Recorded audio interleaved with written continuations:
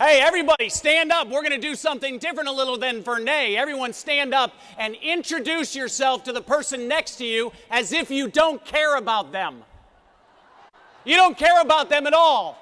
Just kind of totally diss them. You don't care. How did that feel for a second? That's kind of like bad. Now everybody reintroduce yourself as if this is your long-lost best friend.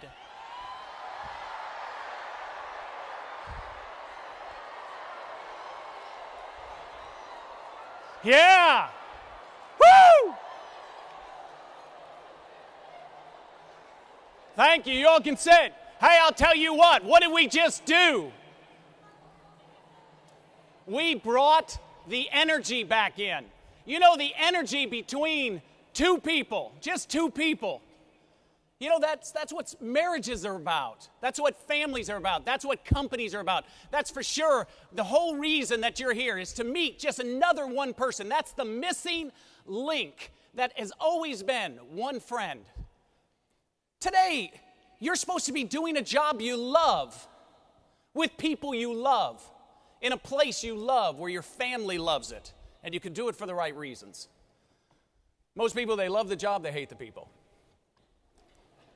They love the people, they hate the job. They love the people, love the job, they hate the city. We got trouble. We're supposed to be doing things because we love it. You know, my dad, when I was young, used to always try to bring me into a moment, a time where all of a sudden I would see something and he would put it in my heart. I want to tell you a little story that actually will hopefully kind of get you thinking in this thing, this permission thing of actually being in something where you give permission to someone to do something great. Now, my dad and I used to love Arnold Palmer. How many people knew Arnold Palmer? It's just, one of the great golfers today of all time. And so Arnold, back in the day, my dad, when I was young, my dad and I used to stalk him everywhere he'd go. And I'll never forget, in 1973 at a Bob Hope Desert Classic, Arnold Palmer hit this shot into the woods. And there, back in the day, you would just be able to actually stand there. There was no ropes or anything. And so the ball's down and right here, and here comes Arnold Palmer across. And he was a stud. He would hitch his pants, and the caddy came over, put the bag down, and the caddy looked at Arnie and said, look at Arnie, you'd have to hit this shot 240 yards underneath this tree. You would have to hook it left to a green that's tucked in tight with traps all around it. Listen, this is too tough. Just hit a wedge right out here. Have you ever noticed that great people hate to hit wedges right out there? They want to do something, but they need energy from people around them. You need that. Every single day, we are desiring from the people around us, our loved ones, our family, our friends. We need encouragement. So Arnie's sitting there and he's waggling the wedge, thinking to himself. And so since he gets his energy from the people around him, he slowly turns his head around to see who's there. And my dad and I are standing right there. And as he turns his head, he hits my dad's eyes. And my dad gives him the no sign to the wedge. The caddy goes, I saw that. Just hit the wedge right out there. Arnie kind of smirks and laughs, and he waggles the wedge again. And all of a sudden, he turns his head slowly. And my dad gives him the no sign again. Arnie stalks over to see if he could hit the shot. He comes back, and he waggles the forward. Slowly, he turns his head, and my dad gives him the yes sign. He barks at the caddy to get out of the way. He sets himself up. He looks at the shot, and then he had this great finish. It just cleared underneath the tree, and like a homing signal, boom, it turned left. And all of a sudden, it bounced up 5 feet from the pin. The crowd's going nuts. Arnold Palmer saluting my dad. And the whole folklore of Arnold Palmer is all because of my dad. What's the point? Listen today. Permission, energy. We've got to actually do that. I wrote a book called The Power of Who. I couldn't write a book called The Power of Friendship. I got 5,000 people on Facebook are my best friends, right? Everybody calls everybody their friend. It has no meaning anymore. But the who, the people who matter most in your life. Listen, you were given specific people. In fact, just think about this for a second. One of the things I'm going to talk today in my session is, what if each of us were actually given people in our lives to help us in ways we never imagined? What if those people weren't happenstance acquaintances? What if they were strategically given to you to help you find that place in life you always dreamed about? Could we have missed destiny? What if finding our next job or helping our mom get into a hospital isn't about who we don't know, but whom we've neglected? Now today, this is a real problem because everyone here has been taught that business and friendship is taboo. So let me get this correct. We're supposed to work with people we don't know and don't trust? Because of Ponzi schemes and Madoff strategies, we have to disclose our friendship as evil instead of declaring it as great? I'm just saying no. Everyone just say no. No, we're not going to do that. We do a thing on Fridays called Who Friday. At 2 o'clock every Friday, we stop business and just call our friends. We actually just say, how are you? It's one of the hardest questions today to actually ask people because we're so used to watching Larry David or something on Curb Your Enthusiasm, and he didn't really care what you thought anyway. So on Fridays, I call a friend. All our team, they just call friends. Would you be surprised that Fridays become our biggest day of business? Why? Well, giving. So I call a friend, I say, how are you? He said, great. I said, well, how's your wife Mary? And he goes, well, Bob. He says, she's okay. And I go, well, what's the matter? And he goes, well, my son, Larry, he's a paraplegic. And, he's 23 now, and we're not sure he actually, makes it to 30. And she's starting to feel that there's not enough moments. Oh my gosh. I said, so what do you do? What does Larry like to do? And he sees his wheelchair kind of like a NASCAR. And so she says, and he said, I said, do you go to the races? And I said, who does he like? He likes Dale Earnhardt Jr. And so I said, wow, do you go? And he goes, yeah, I go. And I sit up in the handicap area with my son. I said, does Mary go? And he goes, oh, I don't know. He said, he says, we can't really, everybody can't go. And I said, have you ever been down to the pit? And so he says, I don't know, maybe it's dangerous. I said, I'll call you right back. Immediately I call Dale Earnhardt Jr.'s agent. I said, hey, Timmy, hey, bud, listen, I need some who help. I said, listen to this story. And I tell the story of Larry and Mary and what we could do on a Who Friday. I take the moment, okay? And he starts to say, I said, do you think Dale would do something amazing? And he goes, yeah, I think that's possible. And I go, well, that just didn't sound very good. I said, listen, I got Jimmy Johnson's a good friend of mine. I said, we need a little who leverage. So he said, no, we could really do something. Now we're talking. They wheel Larry down, Mary and him.